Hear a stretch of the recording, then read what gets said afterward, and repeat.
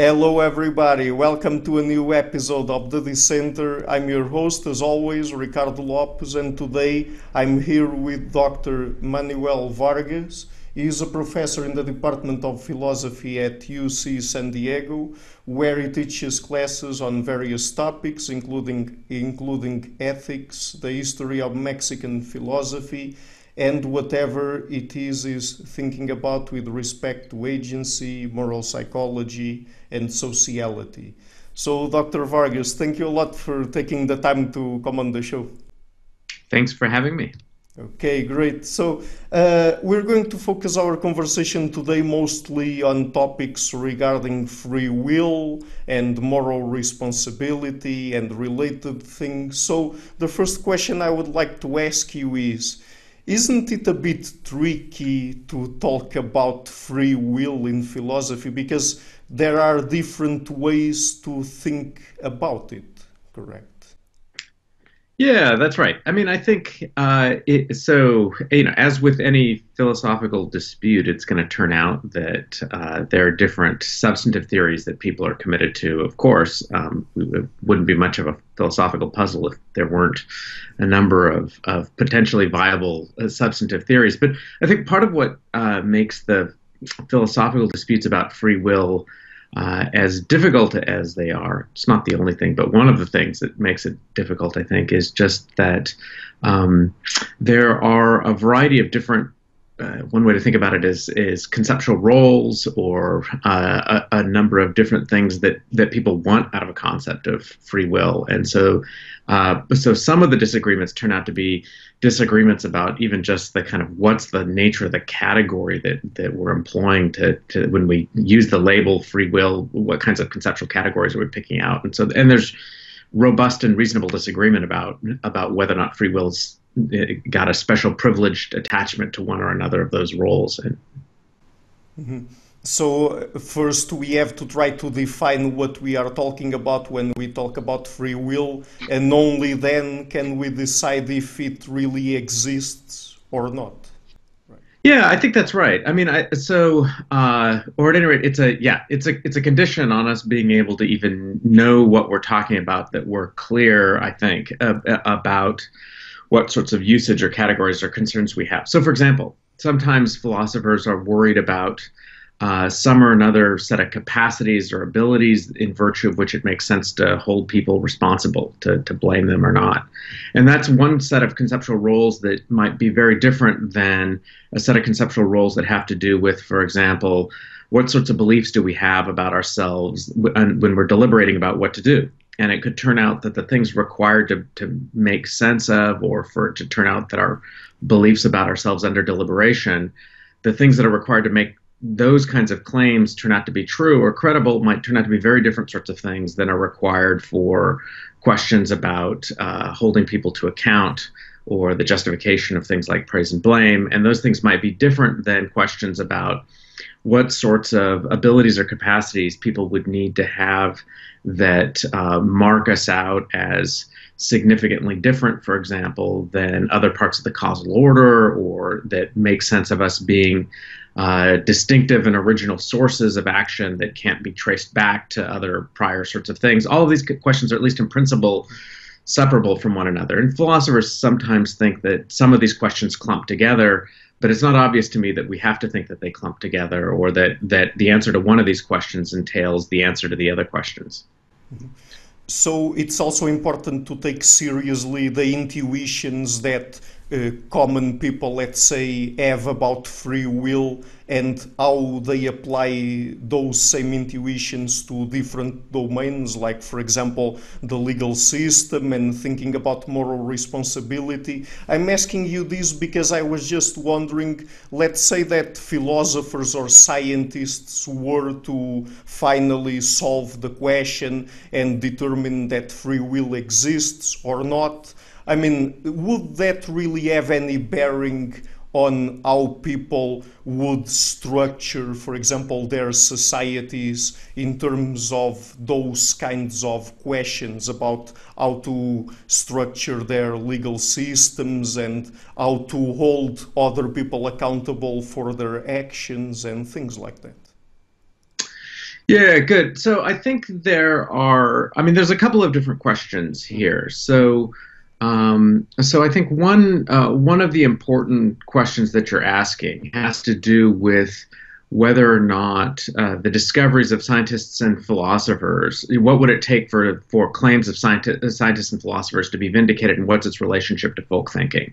Yes. So I think one thing you could end up thinking is that these things come apart. That is, it could just turn out that the way the folk tend to think about free will is a bit like the way the folk tend to think about physics. Everybody's got views about how objects move through space and how these things operate, but it just turns out human beings have the folk oftentimes have systematically false beliefs about the way in which physics operates, and it just turns out working physicists, maybe that's a hurdle they have to get around, or people who are teaching other people how to, the nature of physics. They don't worry too much about what folk thinking is about it, because the thought is we have a pretty good account about how physics operates in lots and lots of domains, and so it just turns out to be irrelevant what the folk think for doing physics. I think in the case of free will, things are a little more complicated. I mean, I think it could be that it turns out that our very best account about free will ends up being at some remove from what laypersons think. And I think that's just what happens with theorizing in any domain. That is, that people who think about this professionally and it's part of their intellectual preoccupations, we should expect that good theorizing is going to have features about it that are not going to always show up in everyday folk thinking. That's part of the point of doing the theorizing. And sometimes one of the results of doing the theorizing, not always, but sometimes, is that it turns out our best theory about something turns out to have these important departures from folk thought. But the sense in which I think, at least when we're doing free will, it's very natural to start with folk thought, is because it's not like we have a free willometer. It's not like we have some device we can just point at the world and say, aha, we've discovered free will over here and not over there. And it's not as though we have widespread consensus amongst theorists about what it is that the property or feature is of the world that we are looking for when we talk about free will. So some of that point I was making before about, look, there are these just different conceptual roles that people have used free will to pick out over history and current discourse, means that you could think that the only way to settle questions of the priority about like which of these usages is the usage that we should be focused on, one natural answer to that question is, well, the usage that should be privileged or that is the proper target of philosophers and scientists is whatever the usage is of the folk when we talk about free will. And it could turn out that the folk are picking out some feature of the world. Maybe not, but right, it could be that they're picking out some feature of the world for which they're really referring to that feature of the world, even though they might have lots of false beliefs about it. But even so, we still might want to start with the folk, because that in some sense narrows the conceptual space or the space of possibilities for what a theory could be about. And it might be, you could think, and I think this is contestable, but you could think it's our only way to fix the category, to know what it is we're even talking about at all. If we don't start with the folk, then we don't have a way to do that. So that's one reason why I think the folk sometimes think those kinds of, or why philosophers and scientists oftentimes want to start with the folk. Now, the second kind of question you were asking is, so suppose it turns out that philosophers and scientists come to the conclusion that, in fact, there's no defensible conception of free will. It turns out that whatever our best account is, we go out into the world, we look for it, and it's not there. What would follow from that? Well, I think part of what would follow from that depends on what you think that conceptual role is. So if the conceptual role is something like, what I mean by free will is the kinds of beliefs we have about ourselves and what possibilities are available to us when we're deliberating about what to do. If that's what you mean by free will, then it's, so if it turned out we just had false beliefs about alternative possibilities being available to us when we deliberate, that by itself, if that's all free will is, it might, or that's all the kind of practical upshot of free will is, we might just conclude something like, well, we just have false beliefs under deliberation, and we can't get rid of it any more than we can get rid of false beliefs we have about, I don't know, pick any number of kind of psychological mistakes or perceptual mistakes that we're inclined to make, and this just gets filed away as another perceptual mistake we're prone to making. But The more interesting and I think the more powerful worry or skeptical threat about free will is the one that's tied to the thought that, well, what we really want out of free will is we want an explanation or identification of some feature of human beings in virtue of which our practices of fault finding and moral responsibility and culpability and blameworthiness, all that network of concepts, um, makes sense. And it's so if you have that stuff, then you can be a target of those attitudes. And if you don't have that stuff, you don't have free will or whatever that special category is or features are that make these practices make sense. If you miss that sort of thing, then I think if you don't have it, then it looks like there are real practical upshots. The practical upshots being that it would be, in some sense, a mistake, maybe, or unjustifiable for us to blame one another. And people have gone on to think. I mean, there's a kind of interesting question here about how far down the line this set of conceptual linkages go, right? So the thought goes, if free will is required for responsibility and there's no free will, then you might think nobody's morally responsible. And then if you thought nobody was morally responsible, you could think that nobody is blameworthy, or sorry, that if nobody's responsible, that nobody's blameworthy, but that you can't have criminal law and criminal punishment without a notion of moral culpability. And so if you had the kind of view where you thought the entire framework of criminal law presupposes something like people doing morally wrongful behavior that can justify the possibility of retributive punishment, then you might go down this line where you think it's something like free will to responsibility to blameworthy action to culpability to retributive punishment. And then there's a whole sequence of things that you might think turn on whether or not we have free will. But I want to note that you might think any of those things those linkages might be broken. I mean, that is, you might think, yeah, one thing that would be sufficient. You might think something like that free will is, if we had free will, it would be one of the kinds of things that could justify our being responsible and blameworthy. Mm-hmm. But it might turn out that there are actually multiple paths to justifying our responsibility and blameworthiness, some of which might not require free will. So it might turn out that if we had free will, it would be sufficient to justify praiseworthiness and blameworthiness. Mm-hmm. But if we don't, it's still an open question whether or not there are other ways to get there. And so there's one way you might stop the skeptical train. But it could also turn out that suppose you thought, no, there's no other way to do it. And so if you don't have free will, then you don't have blameworthiness. But suppose you thought but then you might have a different story about what the basis of criminal punishment is. And people, for example, have thought that retributivism, or people roughly deserving punishment just simply in virtue of the moral quality of the act and the nature of the actor. You could think that's justified independently or of free will, or you might think that there are independent reasons to not be a retributivist anyway, so that whether or not we had free will isn't going to affect the retributivism idea.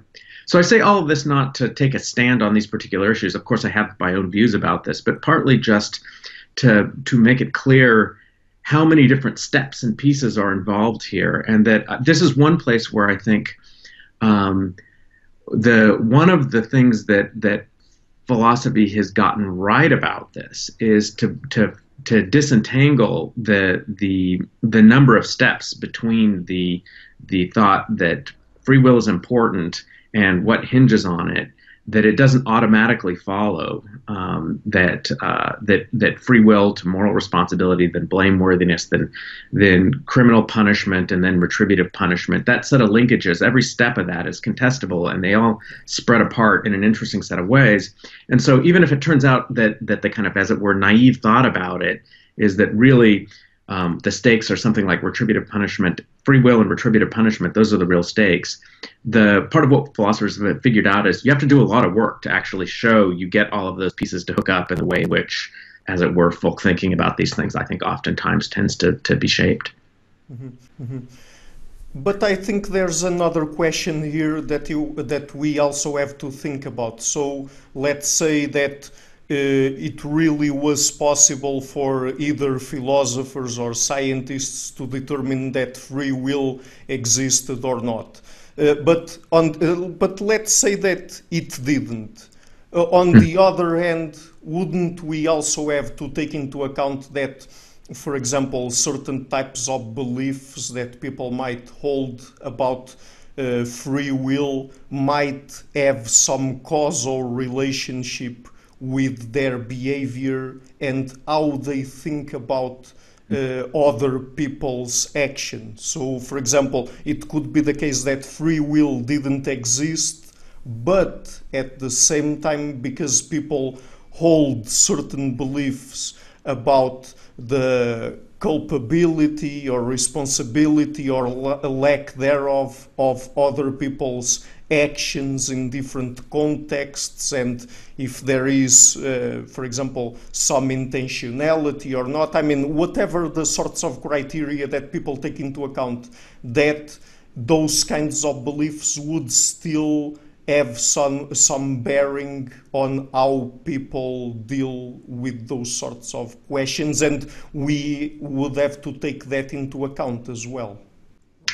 Yeah, good. I mean, I think there are a lot of conceptual possibilities in here, and I think that the very kind of the pragmatic thought you're gesturing at, that suppose we had agreement or consensus about what free will was, suppose we had agreement and consensus that that it doesn't exist, and suppose we had agreement and consensus, or at any rate, a lot of evidence that beliefs about free will had all sorts of important social regulation kinds of features to it. Then I think it's a kind of practical question about how to think about what the advantages and disadvantages are. So it might turn out that that there are practical upshots of widespread belief in free will, even if nobody actually has it. Another thing you could end up thinking is, but even if that were true, it might still be an open question about whether on balance we're better off without the free will beliefs. Even if they do get us certain kinds of goods, there's an open question about, you might think about what the replacement, or what, whether or not a world without that concept gets us certain kinds of gains over time. But I think another way you could also think about these things, and I think this is what I'm about to suggest here, I think there's not a lot of people who are inclined to go this route, but I think it's an interesting possibility. You could think that one of the things that we can do sometimes is we can just re-anchor free will talk in things that get us certain kinds of goods. So, so you might have thought, for example, that that in order for something to count as as the highest kind of crime there is, as a felony or something like that, you might have thought, if we go back far enough in time, that those offenses had to be offenses against the gods or offenses against the sacred order or something like that. And it could turn out that you might imagine a group of people become convinced that they were mistaken about the nature of the gods or the sacred order. It doesn't follow from that therefore we should jettison the category of felonies. You could think something like, well, okay, so now we've learned something about the category of felonies, that we should reconceive of the nature of the category of felonies. Because why? Well, because it's super useful to us. It helps us reconfigure these things. So I think this is one of the things that can always happen. It might turn out that we think, we had agreement that free will was some kind of metaphysical property.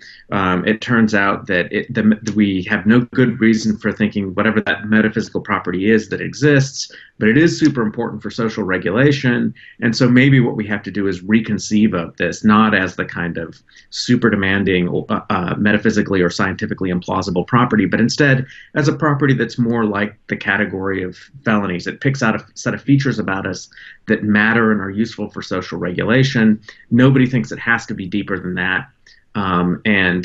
You could imagine this is the replacementist story, so we just need to replace our old, confused, metaphysically laden, scientifically laden notion of free will with one that does the kind of social regulation work that could justify our ongoing talk in those ways. So that's another possibility. Not a lot of people find it appealing, but I think it's I think it's part of the conceptual set here that follow. So just because you think the world isn't the way you thought it was, doesn't mean that there aren't reasons to hold on to those ways of thinking and talking sometimes. Mm-hmm. Interesting. And what is your personal position on free will in terms of it existing or not? Or what are the kinds of questions that you think is important for philosophers to ask to tackle this issue?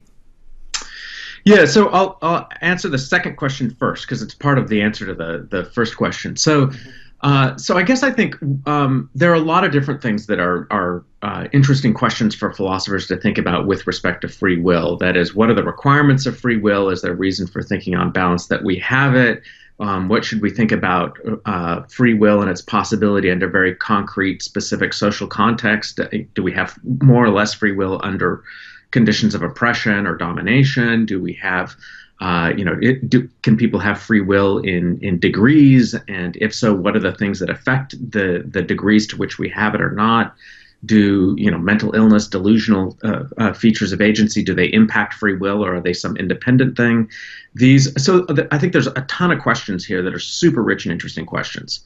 But I think one of the things that's important for philosophers to do is to be clear about the kind of conceptual work that they're imagining their theory is discharging. That is, what's the kind of work that you want your theory to do? What's the kind of thing that anchors or is the work of the concept of free will as one understands it or is trying to build a theory for? And I think if we're clear about that piece, then some of the debates that traditionally arise around these things go away, or they don't become relevant in the same way. So partly against that backdrop, I tend to think, look, folks can be interested in free will for a wide range of different reasons. My own interest in it is primarily tied to questions about blameworthiness and culpability and responsibility practices. Mm-hmm. And I think there I'm inclined to think that lots of the folk have what philosophers sometimes call incompatibilist views. So that I think lots of everyday folks, maybe not everybody, but a lot of us at least some of the time, are inclined to think that if determinism were true, then nobody would have any moral responsibility because they wouldn't have any free will.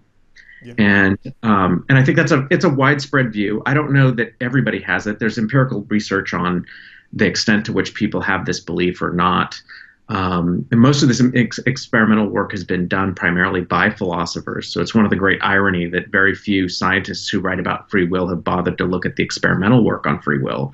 About what people's beliefs are about what free will involves. And the data is a little complicated. So it looks like there are kind of distinct conditions under which people are inclined to think that free will is incompatibilist or free will has got incompatibilist features to it.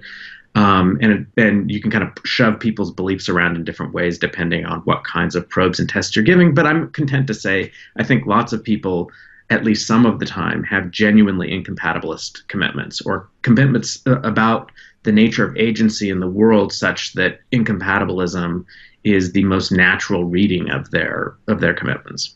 But then I think, okay, that's the story about what the folk think, right? And so you can imagine other analyses of what the folk think. Like, what do the folk think about race? What do the folk think about gender? What do the folk think about physics? And I think but that's just the beginning of the process. The next step is to ask ourselves, okay, so what's the best theoretical, philosophical account we can give of the target concept? And the question is here, the target concept is some feature of agency in virtue of which it would make sense for us to be praiseworthy or blameworthy if we had it. Mm-hmm. And I think on that part of the story, I'm inclined to accept a version of compatibilism. That is, I think that if we have certain kinds of reasons responsive capacities that are relatively easy for us to have, and they're compatible with determinism, then if we have those things and insert some empirical bets about the way in which praise and blame operate on creatures like us, then I think we can justify the idea that people can merit praise and blame, that they can be deserving of praise and blame. And the right way to understand that is that free will plays exactly the conceptual role I suggested at the outset. It's the kind of feature such that if we have it and we exercise it in certain kinds of ways, then we can be deserving of praise and blame. And the justification for that isn't that it captures everyday ordinary thinking about it, but that it captures the conceptual role that we said that we wanted for a concept of free will. And there I think, so that's the kind of view I have. It's one that partitions these questions. And I think that kind of view that says what we ought to think about free will and moral responsibility at the end of theorizing is different and importantly at odds with features of what everyday thinking about these things looks like, makes the view revisionist. And I think, so I'm a revisionist about free will and moral responsibility. I think the folk are broadly incompatibilists, but I think when we're done with the theory and we're careful about why we want the concept and what work we expect the concept to do and what's required in order to justify and explain those practices, we can get by on a compatibilist account. But it is a departure from ordinary ways of thinking, but it's a principled departure. It's a departure that isn't just arbitrary. It's not a cheat. It's not a wretched subterfuge in all the traditional ways that compatibilists get objected to. It's instead well, look, this is what happens when you do good theorizing. And in the same way in which I think the first person that came up with the chemical theory of water, and they said, no, water's H2O. It's not one of the basic indivisible substances of the universe. The objection wasn't, oh, you've switched topics because it's no longer... because I think, look, the thing we're interested in, the target is this everyday business that you and I do of praising and blaming people and these kinds of assessments. And I think that's the feature in the world that is either justifiable or not. And we might have thought the thing that justified it was a kind of metaphysically robust conception of responsibility. But it turns out something thinner can do that. And that thinner thing we tend to have. So that's the view. Mm-hmm. And do you think that the extent to which people are worthy of praise or blame depends on the kinds of psychological features that they have access to? I mean, let's say that, for example, certain people, because they are handicapped in some way, or because they have some brain lesion, for example, or a brain tumor that influences the degree of self-control that they have access to, would you say that those kinds of people, for example, couldn't be held to a high degree of praise or blame, or not?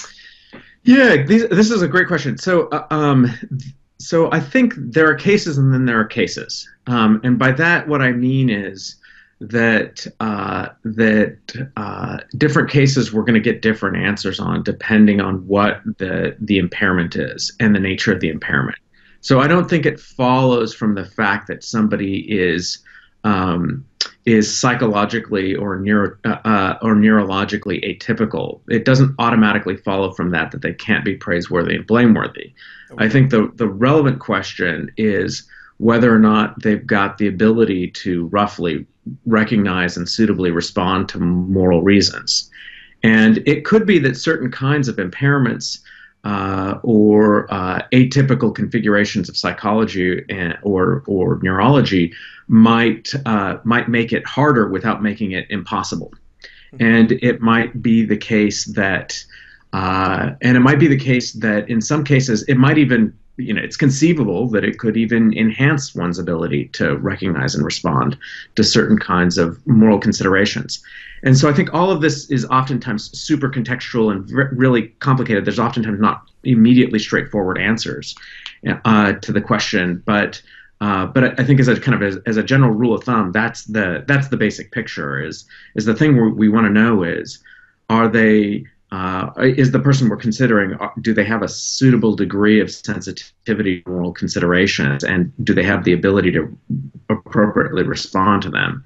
And if they do, then it doesn't matter whether or not there's a tumor there, or whether the tumor in fact enables those sorts of things or gets in the way. The thing that licenses our praising and blaming just is the presence or absence of that capacity to recognize and respond to moral considerations, modulo some other things in the background. But that's the core of the account. Mm-hmm. If we are able to determine the degree of blameworthiness of people in general, Does that translate directly into how we should write our laws? Or, I mean, is there any direct route from determining blameworthiness to how we should punish people, for example? So I don't know that there's a direct route, but I do think that there are a ton of indirect routes here, and what these indirect, the nature of these indirect routes turns on a web of really complicated, difficult questions. So I mean, general rule of thumb: when anybody tells you that the answers are straightforward to questions about free will and punishment, they're either lying or don't know what they're talking about. Because, but by that I mean I just think like these issues are super complicated, and one of the recurring challenges here is always the possibility of independent justifications for things that we're doing for reasons that we thought were connected to considerations X, but it turns out considerations Y are sometimes sufficient for doing the same activity, even if we're not ordinarily thinking that Y is implicated in that activity. And I think this is, and I mentioned this partly in context with punishment, because you could think, I mean, so, famously, there are all of these different justifications for punishment. And in criminal law, oftentimes what you get are, amongst criminal law theorists, is at least amongst practitioners of criminal law, a rough and ready understanding of the kind of multiple sources of justification for why the criminal law has the structure it does. And so, even if it turned out that, for example, that we came to have a view where we thought nobody was genuinely blameworthy in any interesting and deep sense for anything that they did, and we thought this undercuts retributivism in the law, I think there might be cases where the criminal law has the shape it does only because of the retributivist elements. But by and large, the criminal law, in some sense, is almost justificatorily overdetermined. That is, that questions about social regulation and deterrence and kind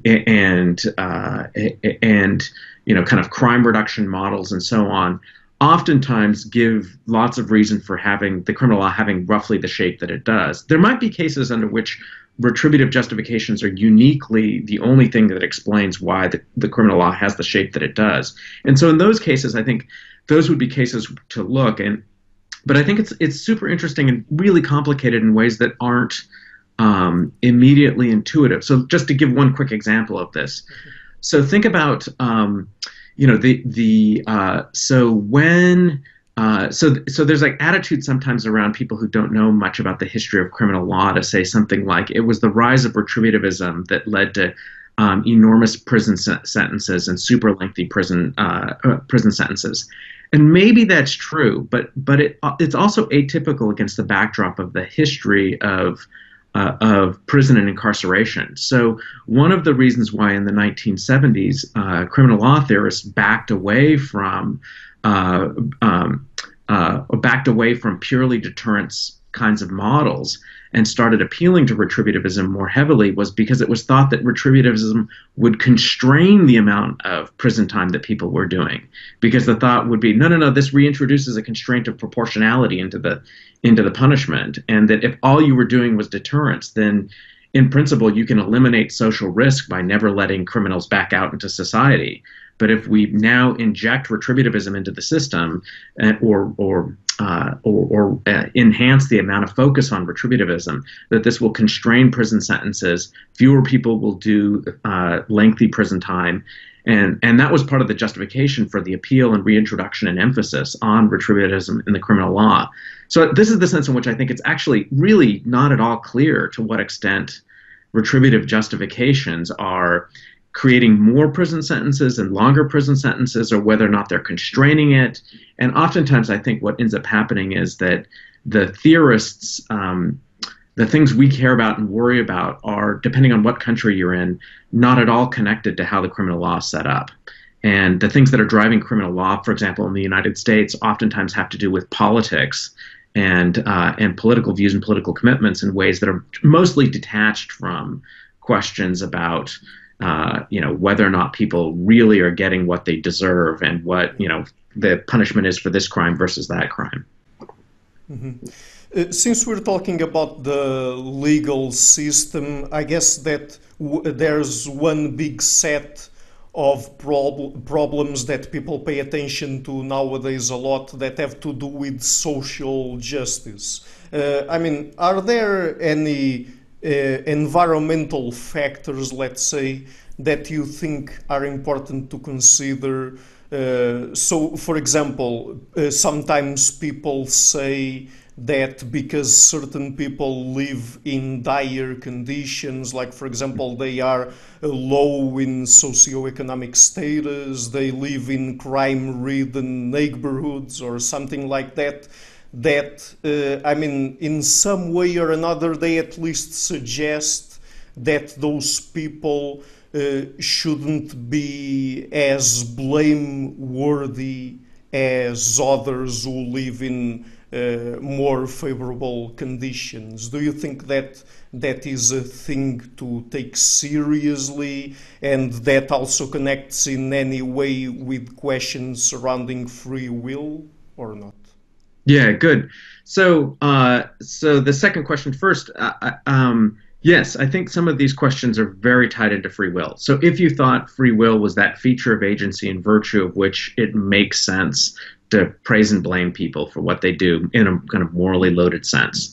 So if you thought something like that, then it does seem to me that whether or not environments or contexts affect people's agency just is a kind of question, or can be a question about whether or not people's free will and moral responsibility is affected by social deprivation in some way, shape, or form. Mm-hmm. So I think there's a very natural connection here.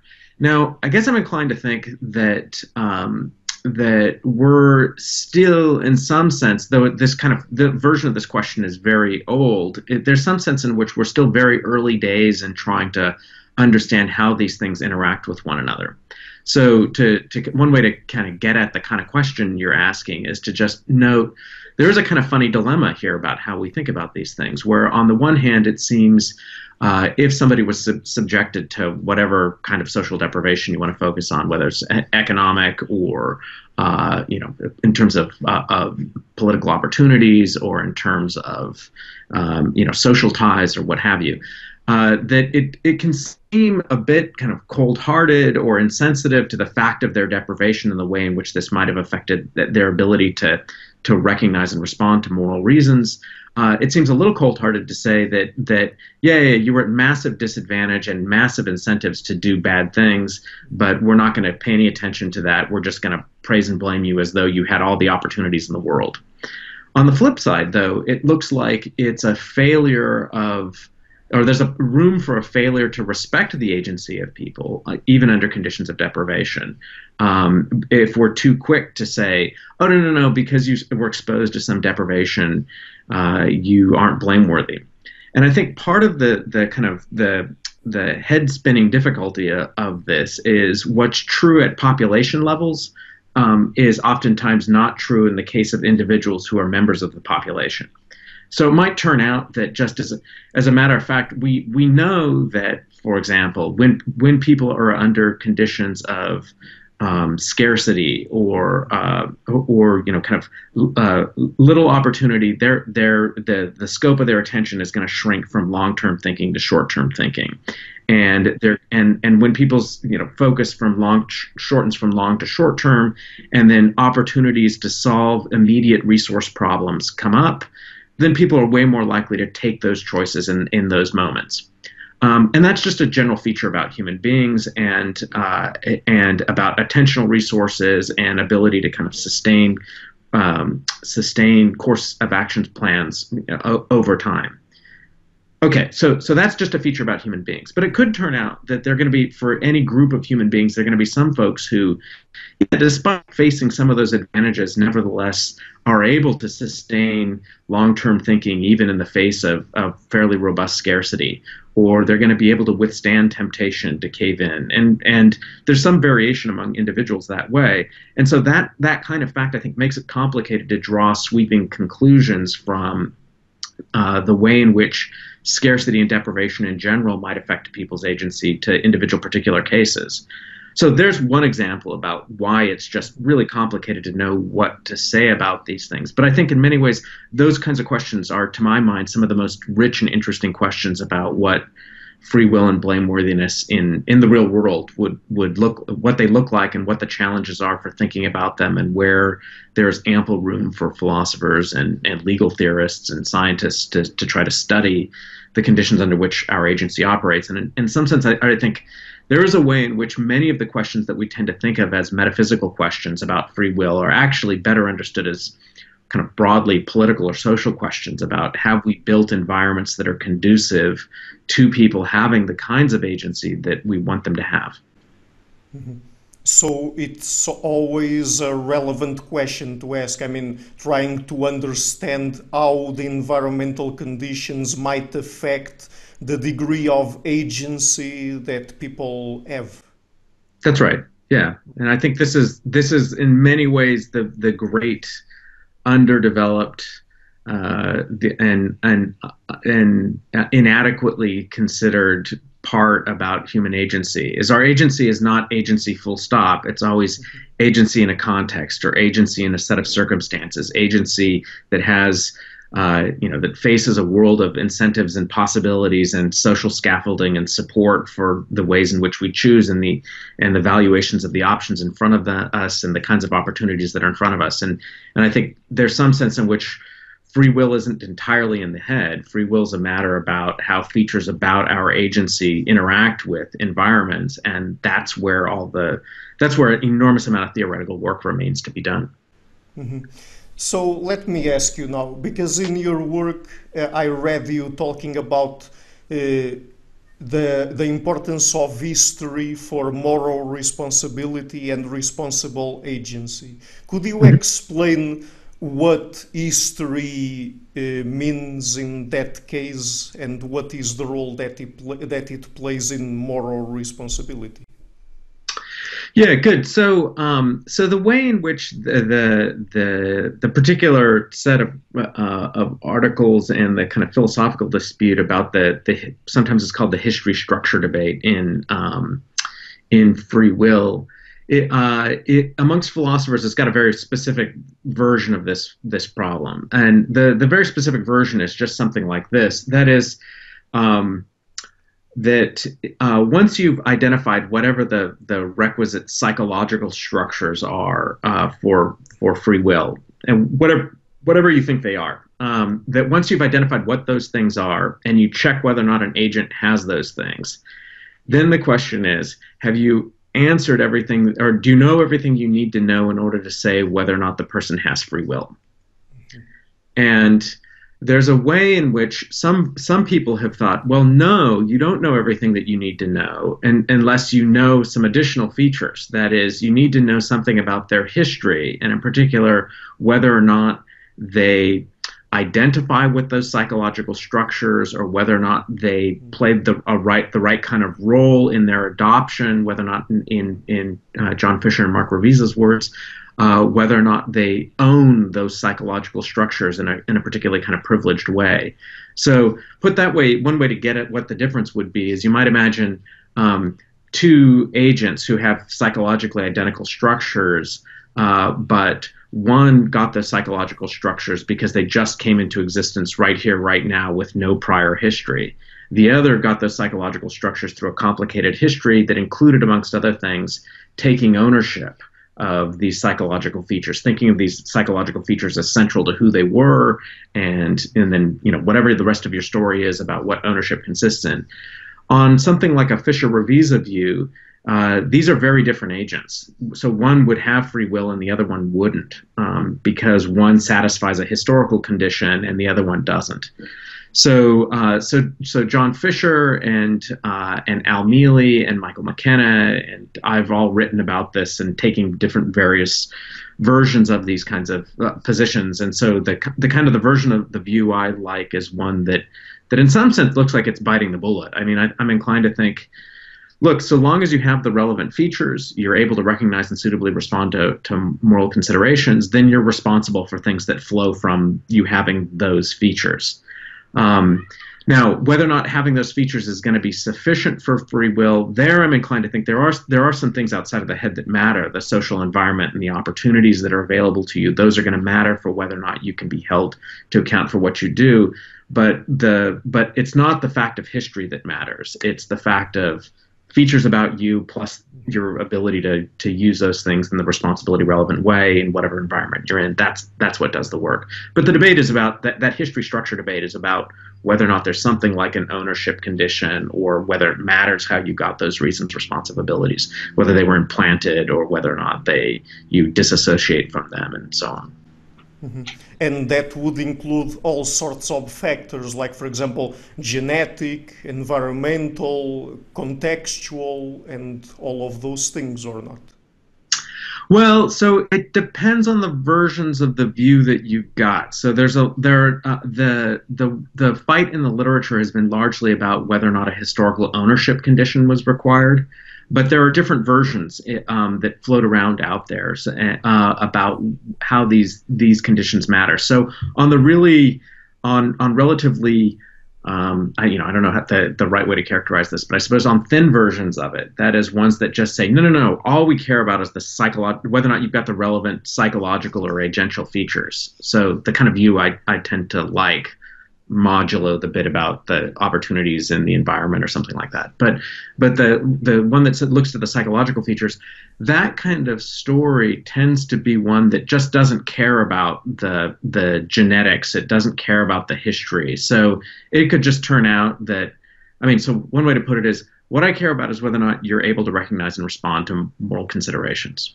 And if the reason why you're able to recognize and respond to moral considerations in the right way is because you got good genetics or bad genetics with respect to those abilities, or whether or not it was because it got implanted in you by a neuroscientist, or whether or not you got it it was going to be super hard for you to have those abilities given your genetics, but because you were exposed to just the right upbringing or had just the right people teaching you things.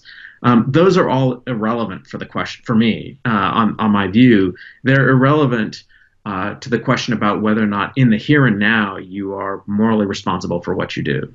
That's entirely settled by just look to the features. Do you have the ability to recognize and respond to moral considerations? If you do, now we can justify why praise and blame makes sense, why it would be true to say that you're responsible, and that's the story. But of course there are folks who disagree and think, no, that's too high a cost to pay, that it could turn out that you could be, as it were, manipulated into having these sorts of things through no action on your part. Somebody just implants the ability to recognize and respond to moral considerations in you, and now you're responsible going forward. Some people think that's a problem. I'm inclined to think no, that just follows from us understanding what the nature of responsibility is and what it is to hold people to account. Mm-hmm. But that raises a very interesting question. So if you say that, for example, if a neuroscientist simply implanted that ability, like, for example, some ability having to do with agency in your brain, in your mind, that doesn't matter, would it follow from that if that sort of thing would be possible, we should pursue it? That we should really tweak with people's brains and minds to increase the level or degree of agency that they have? Yeah, so this is a great question. So I do think, so if it turned out that we could reliably do this, and we could reliably do this in a sort of, let's presume, a cost-effective way, right? If it turns out in order to do it, it costs $10 trillion to do it, and it would bankrupt the global economy to do it to 3 people, it's not obvious that it would be worth our time to do that.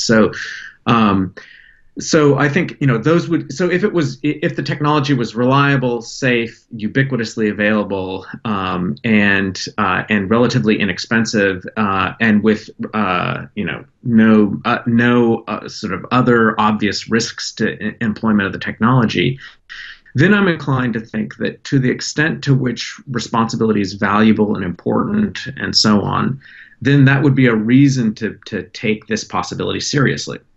Now, I want to be careful here. The reason why I say take this possibility seriously is because one of the things that we could conclude, so go back to the thought I was mentioning earlier. So I'm inclined to think that one of the things that justifies our blaming one another and holding each other to account is that we're the right kinds of agents. But the right kinds of agents for what? Well, for these practices, over time, doing a better job of making us recognize and respond to moral reasons. Now, if it turned out that praising and blaming practices did a terrible job of making us respond to moral reasons, or it turned out that if we got somehow better at responding to moral reasons, that lots of terrible things would follow. I don't know what that would be, but you can imagine. Then that would be a reason for us to be really cautious about the technology. So just because something secures something of some value to us doesn't mean that there aren't other values that couldn't be implicated and that would weigh against that.